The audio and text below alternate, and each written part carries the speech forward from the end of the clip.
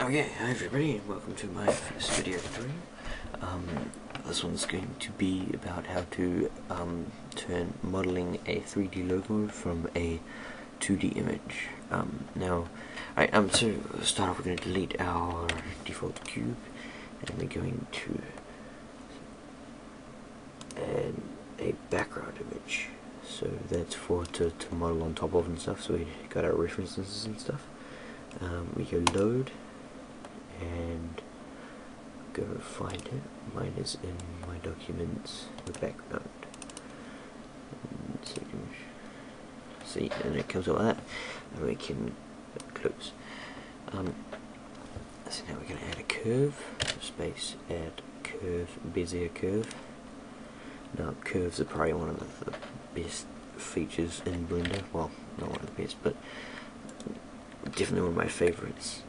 They're so useful and all that. So what we're going to do is we're going to trace around the outside of this. To make it straight like I did, you grab 2 points, you just press V, and that'll change it into something like that. It's a nice straight line. Okay, so you're going to grab it, you press G and plonk it on that corner. You can zoom in with the middle mouse wheel. Grab this one, G again, and move it up to there.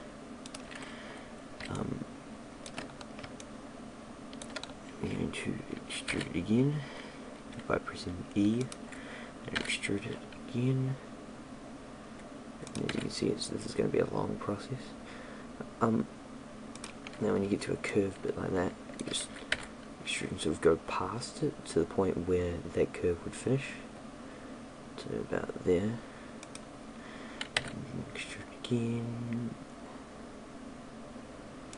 So yeah, the reason why I say that curves are one of the best things in Blender is because you can use them for all sorts of things. Like this, for example, is one of the good things about it. You can model sort of complex shapes with it, and that's really useful. You can do other things like use it as a path to move objects around on. I'll probably show you that in a later tutorial. You can use it to just all kinds of real cool things. This is probably going to take forever, so I think I might pause it here and flash ahead of time. Okay, so I've finished going around the outside of that, as you can see. It took a lot of time, so putting all those points into where it's supposed to be. Just finishing it off now. So if I extrude this one to there. Now to make it a finished shape, you want to press C, and that'll finish off. Now as you can see, it's all screwed up at the moment. That's because we haven't made the things to go to the curves and stuff. So instead of this line sort of going around like that, it's sort of cutting through other ones, and it makes all these funny shapes. But just to hide that, we'll press Z. Now what you want to do is you want to start at one point and just manipulate these handles here. So I'll grab this one, twist it like that, and grab this one, and you can be very perfectionist about it, or put a little much time and effort into it as you like. Just move these around. It's going to take a while. Yeah, for some places you might have to move these back around if you make it a little fast, but I'm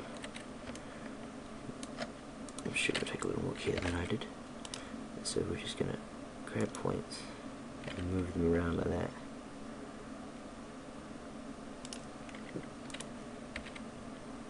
Until it conforms to that shape. So you get a very nice edge once you do it right. It looks real good. Oops. If you ever start to do something like that, like you grab the wrong point and you want to say, oh no, I don't want to do that, and you just right click and it jumps it back to where it was. So say it's just right click and it jumps back. So just keep doing that.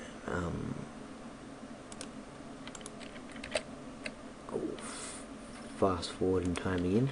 So if we, okay, I've finished editing up all the corner bits and stuff. So if you can see that, it's all done and dusted. One thing that I should mention is that if you have nice long curves like I do, I'm not sure if you'll ever see this with the detail that this is on, but you see that this goes like a straight line, sort of. It's very much a pointy curve. So if you don't want that, if you're going to be sort of zooming in nice and close on this or something like that, you're going to want to go to edit, and then click up the bevel resolution a bit. Generally, if you put it up to 32, that makes it like disappear, and it's like, wow. And yeah, so that's a bit of tip there for you. Just gotta watch out that if you're gonna use this in a game or something, like, you know, why you would use it in a game, I have no idea, but if you're gonna use it in a game, you'd want to set that down a bit, because otherwise you're gonna have heaps of unwanted sort of slowness. Yeah. Right, so that's done now, and if we press Z again, we can see that we get some crossing over faces over here, and so what you need to do is you need to make sure that these don't overlap. So if you can see that that's like overlapping, it's creating a hole there and not on the other side, so you want to move this one so it's below that one, and create this, move that up a little bit if you're a perfectionist, just so that it doesn't do that. It's like ripping faces and stuff, and voila, now it's perfect. What else we want to do? We want to see these bits here because they're separate. What you want to do is you want to add a separate curve for them. So we will do those now. While you're still in the same one, in edit mode still, you just click around your space, add a bit of the curve, and then you press V so that it goes all straight. And you want to grab the points, line them up to there. And extrude it with E, plonk it down there, and then press C, and it makes the curve again. And then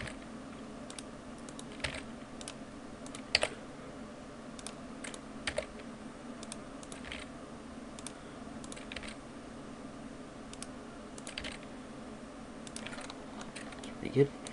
Okay, now the other thing we want is the eyes. If you notice, the eyes sort of get cut out. So to do that, I go into this mode so that I can see it, and I just click somewhere in the middle, press space, add, there's a circle, and that creates a perfect circle.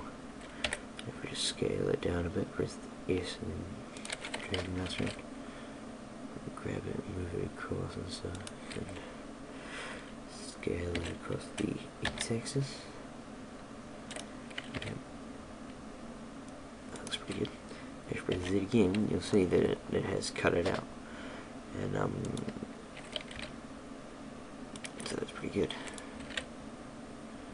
And if we just duplicate it, Shift and D, and then just right click it, and it'll go to the same place, and we'll just scale it down a little bit so it goes over that in a bit, and then we'll Shift D again, right click, then we'll scale it down a little bit, about that much, grab it, move it up like that, grab the side bit, move it across, this again, yeah, cool. And then we can just copy this entire eye, that'll save us time, copying the entire eye. So Shift D, move it across to the lines over that one. It's about there. That's pretty good. And we drag a mouse around, you see it's completely flat, and we want to make it 3D. So if we just down in here, if you click the extrude and chuck that up once, it makes it nice and thick. Okay, well, thanks for watching my tutorial, and I hope it was helpful, and leave comments and tell me if you think I need to change anything or something like that, and if I missed out anything as well, put a question in there and I'll try to get back to you as soon as possible. Adios.